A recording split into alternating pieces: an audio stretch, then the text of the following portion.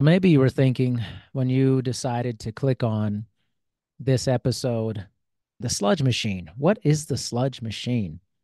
It's not the sled machine. It's definitely not a piece of equipment.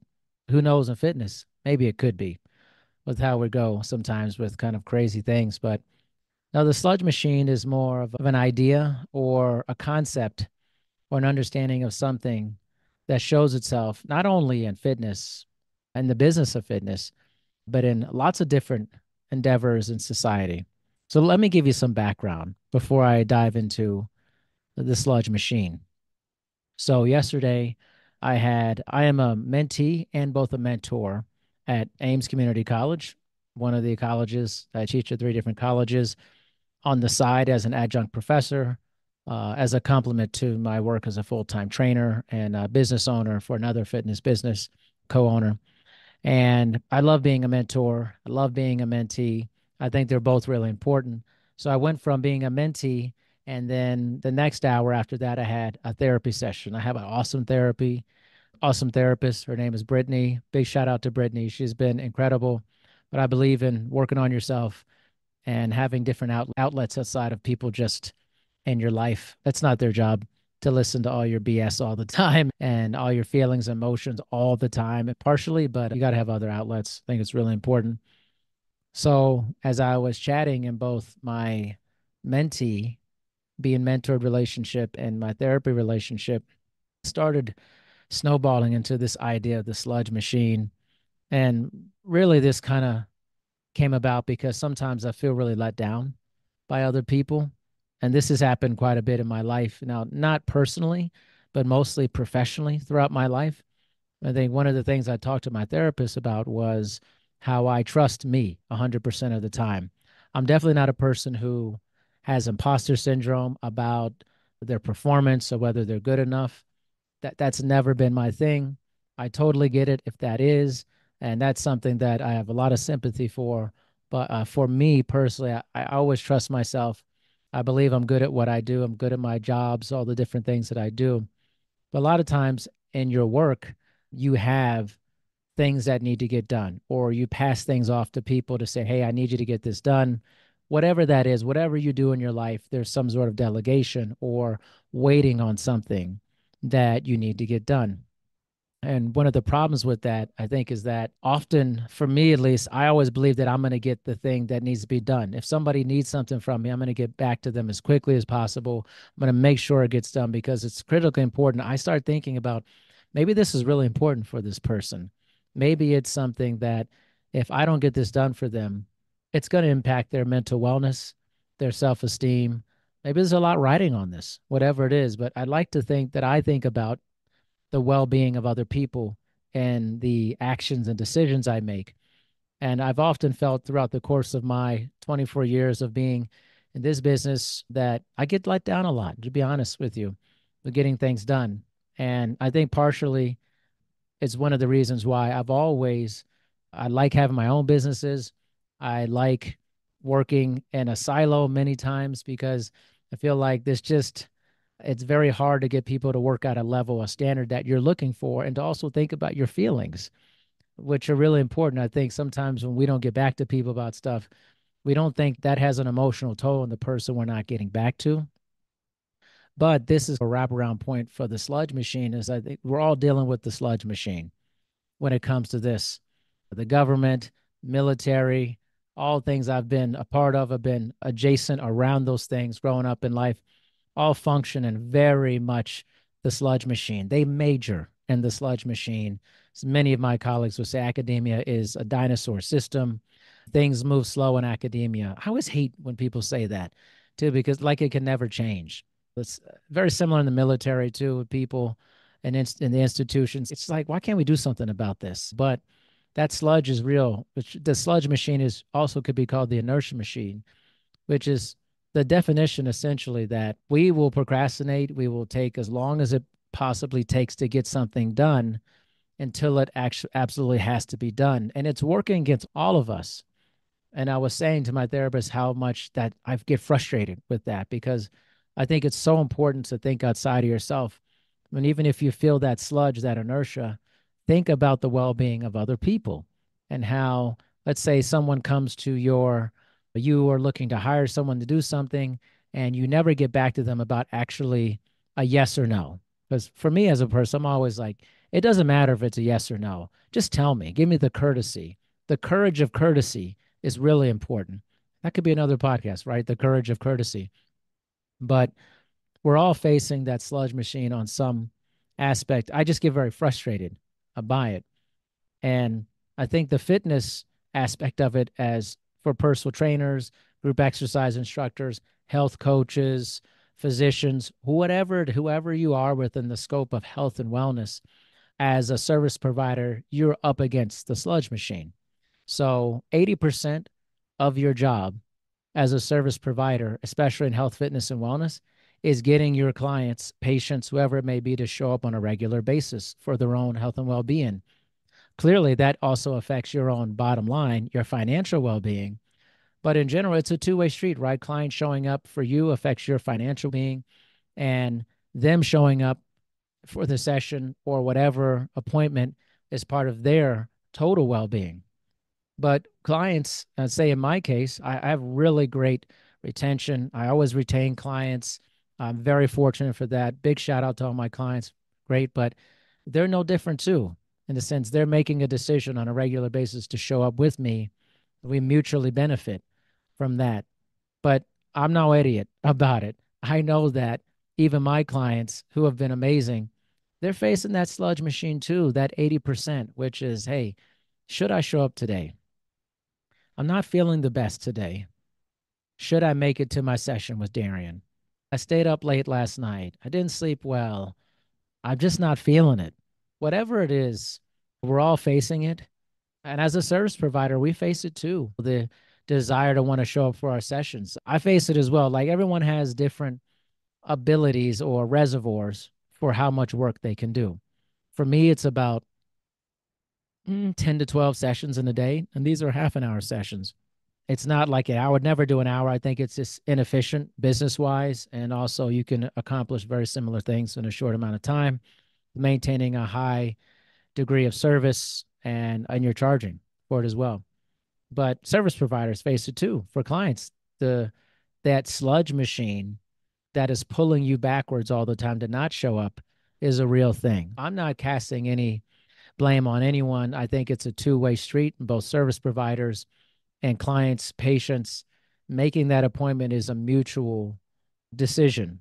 And when both of you can show up and you both give your best effort, you've accomplished pretty much 80 to 90% of what you can get out of it. The rest of it are things that are beyond your control with that. So, in the context of as a trainer or a service provider, the context of uh, a client, all of those things have to come together. But it's important to recognize that everyone's facing that. So before I get into some ways to overcome the sludge machine, just some additional information. So one of the things that's really hard when you work in academia is getting students to show up regularly, to be engaged, and to turn in assignments, right? If you're in academia, you know this, right? You understand that getting students to perform at a high level or just perform, show up is really difficult to do. That sludge machine is working overtime for students. And same thing, I put it on the instructors, professors, teachers. That sludge machine is working for you as well, and how well you're going to put forth a consistent effort. We're all trying to overcome this inertia that's constantly pulling us into this place of let's do the least amount possible for that. Gives you some context behind that as well. Now, whoever is listening to this, I'm sure there's plenty of situations where you've thought, I don't want to do this. And think about it for your service providers. Our clients are always facing this. They're literally always in the sludge machine. And that thing is just turning around like a washer dryer, throwing them inside out, and they're making that decision. Man, should I be here? Now, every once in a while, we have clients who just destroy the machine on a regular basis. For them, it's a non negotiable to show up for their appointment, session, whatever it may be. But I find this to be incredibly rare, which is why I think as a service provider, you really have to have a lot of clients. And I feel for my personal training colleagues, especially personal training. I'll talk about behavior. It's an incredibly difficult business to be in. Actually, I think it's one of the hardest businesses to actually go into, which is one of the reasons why myself and two of my colleagues, Debbie Bellinger and Dr. Aaron Nitschke, are creating this nationwide mentorship program because we desperately need to help our colleagues get through the time working in this industry. I've been in it a long time, so have my colleagues. And the hardest thing to do is to build a stable clientele. It's so hard to do because that sludge machine is always trying to tear apart your business for both from our side and from the client side. So let's talk about some ways we could overcome the sludge machine to just whack it in the face and try to push it down and get rid of it as much as possible. It always will exist, but we can minimize the sludge in our lives. For my personal training students, colleagues, there's several ways to try to combat the sludge. And one is having awareness that your clients are going through this sludge machine and that you're going through it on a regular basis. I know for each of you, you've probably had plenty of times where you're like, I not sure I want to show up for this session. What's the energy going to be like during the session? What's my energy going to be like? What's their energy going to be like when they show up? So that's a thing. Clients, and if you're one of my clients, you're listening to this, it's totally a thing. How you show up is really important. Now, me, I have a huge reservoir for people's energy. I am affected by my client's energy, but not enough that it feels like it really affects my session with clients. And even afterwards, I feel pretty good about it. And I'm fortunate to have amazing clients, really do. But that doesn't mean they don't come to their sessions not feeling great, not in a good mood, dealing with a lot of things in their lives. That's the human experience for that. But you have to be aware of how much of that energy that you're willing to consume. So, understanding, being aware that machine exists and being aware of your reservoir. What is the reservoir that you have in order to be able to withstand that the energy that comes into the session? And again, also knowing that what can you do on a daily basis? Some trainers I know, they're not going to do more than 3 to 4 sessions a day. They don't have any more to give beyond that. And that's their boundary. And I totally respect that. I totally respect that. And whatever works for you. For me, like I said, 10 to 12 is pretty much my limit. When I get to 12, I am just destroyed. I'm sorry, whoever gets me at 12, I'm pretty much baked, really baked at that point. I'm giving my best. But obviously, I'm not as energetic or as optimal as I would be as my first 3 or 4 sessions in the morning. So, tip number one is just know you're in the machine and that your clients are in it as well. And this is a factor that each of you are working extremely hard to make it to your session together. And two, knowing that you need to understand your energy and how much energy, what is your reservoir or what is your limit for showing up. It's really important. Number three, a way to counteract the sludge machine is to structure your business in a way that takes away as many of the barriers of sludge for that. So, what does that mean? That means how do you structure your session? So, one, I think I mentioned before, our sessions seems great because if you're making $80, $90 an hour, you're thinking, wow, this is a lot of money. But I counteract that and say, how many sessions can you actually do when they're an hour? Because it's so draining to work with anyone for an hour, especially when you're instructing, talking, taking in energy, which is why I moved all my sessions to 30 minutes years ago. And actually, a good colleague of mine was an inspiration. And I remember he would tell me, say, hey, listen, always do 30 minutes. It's time management for clients, it's time management for you, and it's energy management for both sides for that. So, time management, most clients can do 30 minutes. It's like the concept I can do anything for 30 seconds. And you can extrapolate and say, I can do anything for 30 minutes. 30 minutes goes by in a blink, right? And clients mostly will show up on time for 30-minute sessions. But once you get into an hour, you get a lot of time slippage. What I mean by that, you get a lot of kind of wasted time, or clients will show up 10 minutes late, 5, 10 minutes, 15 minutes late. It's hard to have someone work diligently for an hour straight with exercise, physical activity, movement, whatever it may be. it just feels like a larger hurdle. So I always lower the hurdle. And my business model is always 30 minutes. And that 30 minutes is going to be action packed with a lot of things that I know that need to get done within the time that clients give me, and quality interaction, quality in programming, flexibility with programming, those things. So, setting up those 30 minutes, I'm able to train more people, have more energy, create more time management and energy management for that. So, structuring the frequency of your session, the time of your sessions, important. The other thing to, the next thing to help to decrease the sludge machine is also setting up realistic expectations for how often your clients were showing up. So part of the sludge machine too is the fact that you need to um, realize that clients are only going to show up probably 1 to 2 times a week, or have a few of them show up 3 times a week. The unicorns are 4 and above.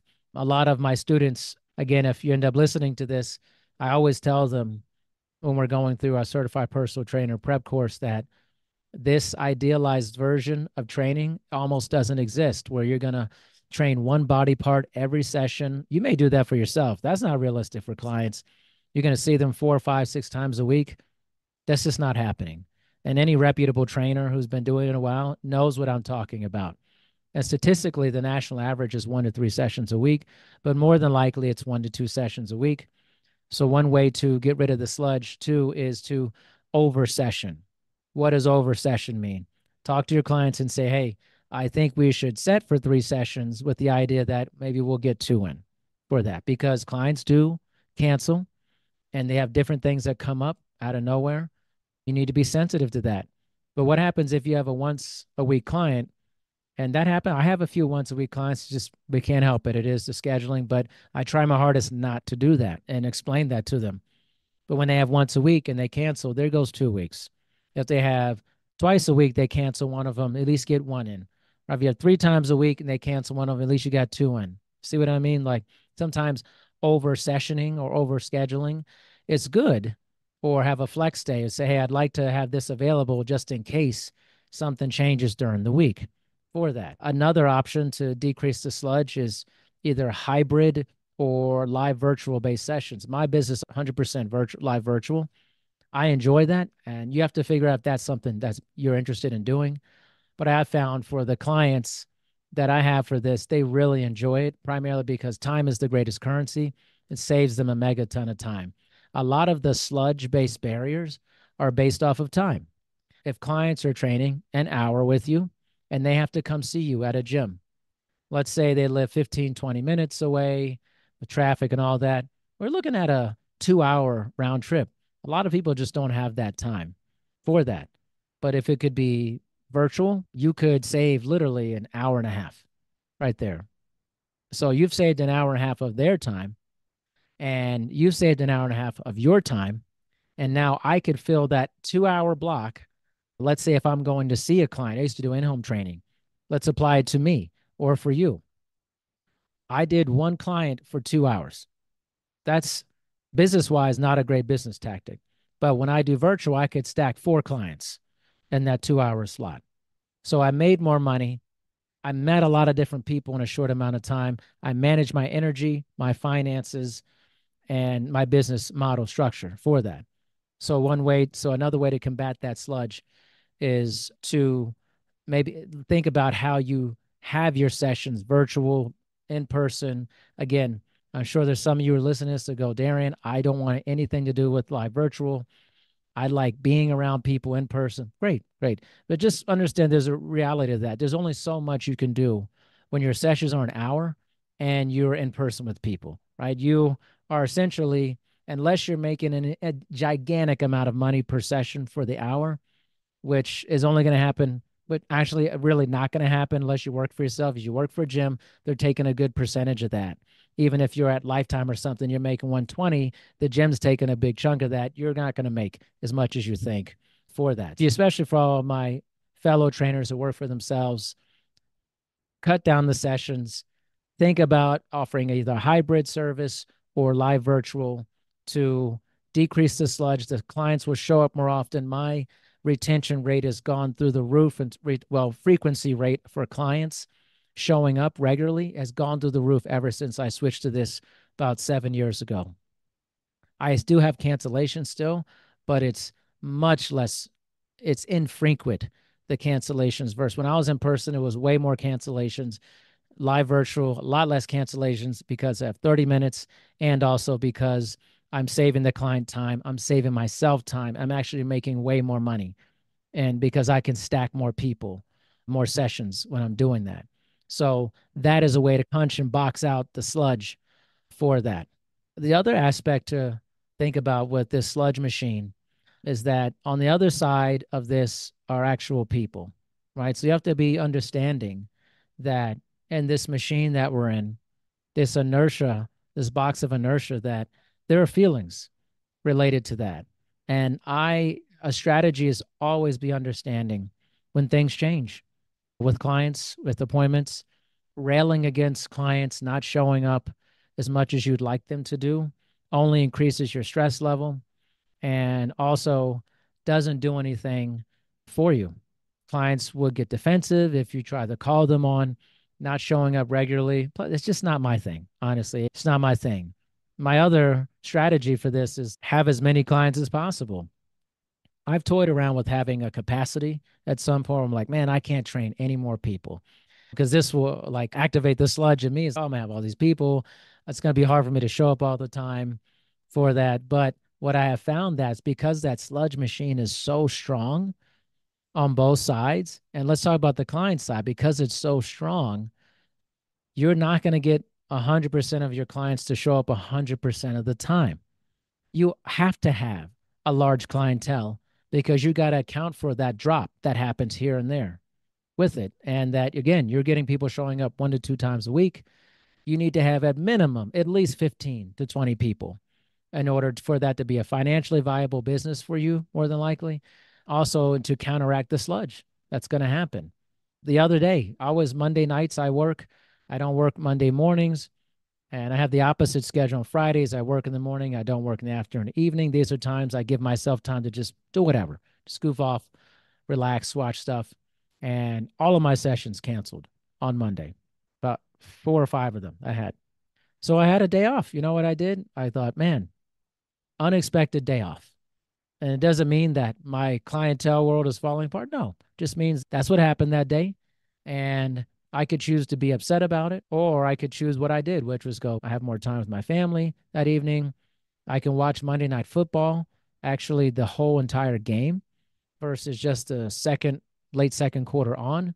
What are the positives to that? But you have to have a lot of clients to withstand that too. I have a very large clientele, so I could withstand an unexpected day off for that. So combating the sludge, got to have a lot of clients. It's a big part of that. Takes time to build that, but certainly having a large clientele is one way to combat the inevitability that clients cancel from time to time and people miss their appointments from time to time. Things come up from time to time. If you have a small clientele, it will destroy your business. If not, if you have a large clientele, it's an unexpected day off or time to do other things. And it's taken me a while to get to this point for a long period of time, but it's really important to understand that there are a lot of strategies you have to employ to deal with that machine that's always happening there. So I want to give my wife a big shout out on this, Michelle, because she inspired this. We were talking about this along with my mentor, my online teaching mentor, Eden Walker, and my therapist, Brittany Claypool, and my wife, Michelle, who all inspired me to have this podcast. I'm always very inspired by the wonderful people in my life.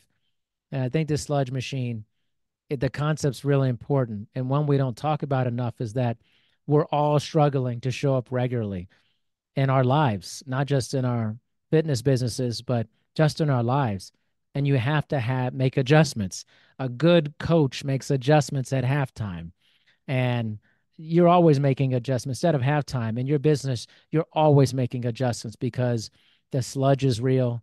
That inertia is always pulling you towards the baseline of the path of least resistance. So, to all of my fitness and wellness colleagues, Please be aware of this sludge machine. Understand that it's working constantly to keep you down, and you have to have good systems in place, good strategies in place to overcome that sludge machine. And if you can do this, you will be very successful. Because again, probably 80% of combating this sludge machine is getting your clients to show up and getting yourself to show up on a regular basis. A lot of times we like to think this is the client's issue, but it's also the service provider issues. I can't tell how many times that I hear stories about trainers who don't show up on time, cancel their sessions all the time. You contributed to the sludge. You are the downfall of your own business. It's not always the client's fault or they didn't show up enough. Actually, quite a bit of times it's the trainer's fault for not being professional enough, not being entertaining enough. And that I want to talk about a second. Not having their business acumen, understanding what it takes to have a good business long term. These are things that trainers often fail at, and then they blame the client on it. But it's your fault as well. You have to be a good business person. And as I said, entertainment, I think another kind of bonus sludge killer is the entertainment value. I have a good trainer colleague, a friend, his name's Sean, and I hired him to be one of the trainers at a club I ran for almost 10 years in Las Vegas. He was one of our best trainers and just a great guy. And I was so pumped when he told me he was moving here to Colorado from Las Vegas. And he literally lives like a 5-minute walk from me. So we hang out like once a week. And one of the things I intuitively knew, but I feel like he really brought to light was the entertainment value for trainers. The entertainment value is really high and probably a good second podcast episode, right? The entertainment value of training is really important.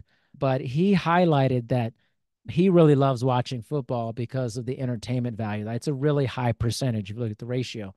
And I think for training is very similar to that. Part of killing the sludge machine is being interesting and having high entertainment value during your sessions. So I actually want to save this. I think this is a good next podcast and something that I think would be great for my fellow trainers to look at. Kind of the far side of fitness is looking at the entertainment value of your session. And this has nothing to do with being fake. I hate that. No, you should never be fake during your sessions, but you should be interesting, like intuitively interesting. So that's a topic. So this one, the sludge machine, what it is and how to kill it as much as possible. It keeps coming back. It's like a terrible horror movie. It's Friday the 13th, 10 or Nightmare on Elm Street 6, whatever it is, just keeps coming back. We don't want it, but it's part of our lives. So we can be better at combating this sludge machine. And I gave you some ways to do that. So thank you, everyone, for listening to this episode of The Far Side of Fitness.